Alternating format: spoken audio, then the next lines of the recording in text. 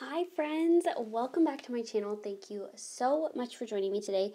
My name is Emily and my channel is all about memory keeping, and today I'm making a page with the Laura Wonsik and Ali Edwards stamp collaboration. Laura Wonsik was so kind enough to send me some of her stamps, and I'm so grateful. I would have purchased all of them anyway, and so it was just an incredible gift. And I love them. I'm seriously, I swear, I'm not just saying that. I love them. Yeah, long story, but I love these stamps so much. So today I'm going to be messing around. I actually made this initial process for Instagram, and so it's the rest of the video, the process video is taken in the other orientation, so it's going to be a little bit awkward, so I'm sorry about that. But anyway, I hope you guys like this, and I'm excited to show you how I made this page. So I started out by playing with my 9" by 12" jelly plate. It's humongous and I absolutely love it. I've been playing a lot with it recently and it's just so much fun. It makes really cool patterns, just really unique stuff. So I didn't really know how this was going to turn out. I started by covering the jelly plate with just white gesso because I thought maybe this would be like a little bit bold. And then I got some magenta and yellow acrylic paint. And I'm just stamping all around it to kind of take some of the paint off of it. And so it was very white, the white being the bottom layer made it the top layer on the paper, and it was pretty subdued. So I wanted to just try again and make another print, and then this is the one I end up using.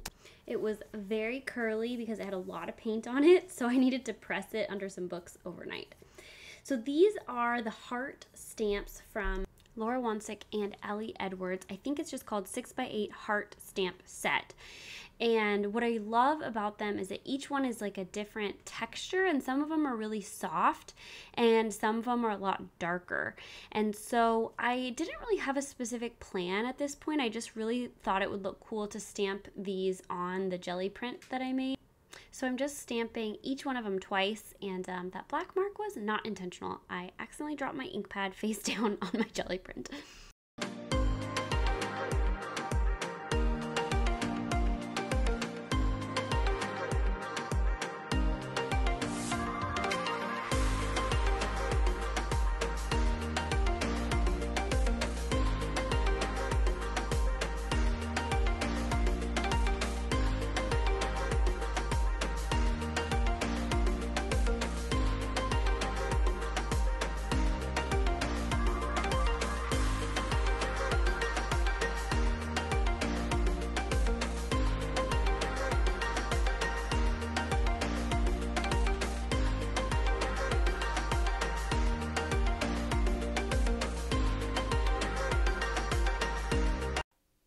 Okay, so this is all of them stamped out, and then I wanted to cut them all out. What I absolutely loved is how each one got a little bit of yellow, a little bit of dark pink, a little bit of white. Like each one is different not only in the pattern, but also in like where it is in the jelly print. So I hate watching people fussy cut stuff, so I do the rest of these off camera because I don't want to make you guys watch something that I hate watching.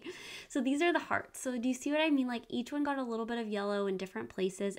I just think they turned out so freaking cute. I almost wanted to just leave them like this, but I wanted to try to put some kind of memory on each of them. So I thought what I would do is like 8 things about right now. Not 10, even though there's 10 hearts, because I wanted to leave at least 2 of them blank.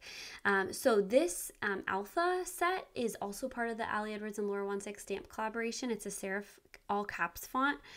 It's a really great size and I like it a lot, and I like all the punctuation that you get with it. So I thought I would handwrite the title of each sort of thing about right now and then type up my journaling that each one of those things goes with. So I'm using a Uniposca paint pen, and let me tell you, these things are the best white paint pen. They are so bright. And then one way to make them even brighter is if you push down on the tip of the pen, like with most paint pens, a lot of paint will drip out.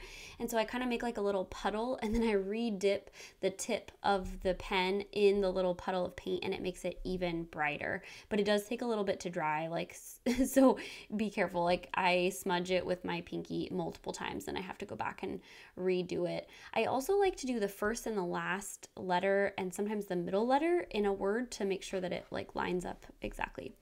Okay, so here's my cardstock. This is 9 by 12, and I always, whenever I'm going to stamp something, I always write it out because sometimes I get so focused on the word that I spell it wrong. So I wrote out the word about right now, which is so dumb because what I meant to write is 8 things about right now, but I only wrote about now. So anyway, so I'm stamping, and then again, I like to stamp backwards to make sure that things fit. So I stamp out about right now without the word things. So, and then I like to just do a 0, like when it's a single digit, like 8 things, I like to put a 0 before it just because it makes it a little bit, I don't know, it's just a visual choice. So I decided to leave it at 8 about right now, even though when you say it out loud, it doesn't really make a lot of sense, but the things is implied. Okay, so then my next task was kind of arranging these how I wanted them. And I was kind of going back and forth. Do I want them staggered? Do I want them right next to each other? Ultimately, I thought they looked best like right next to each other and then like a little bit overlapped.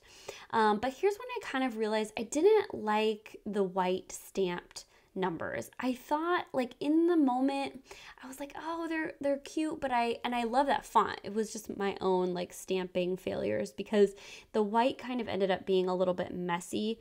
And I also kind of smudged them as I was laying them out. The white, it was a pigment ink and it wasn't quite dry, so you can see the 3 gets totally smudged here, and then I also smudged the 8, and so I was like, it's just kind of making it look a little bit messy and ruining these hearts that I absolutely love.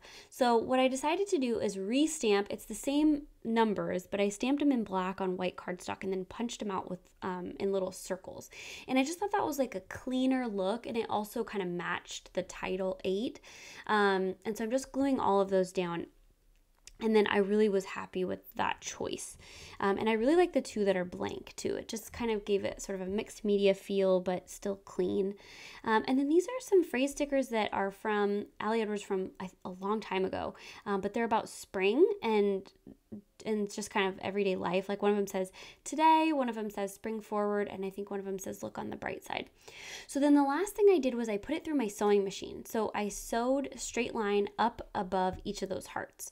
It's pretty subtle, but it gives it a really cute texture that I was super, super happy with. So this is the final layout. I hope you guys liked it. Thank you so much for watching, and I will see you in my next video.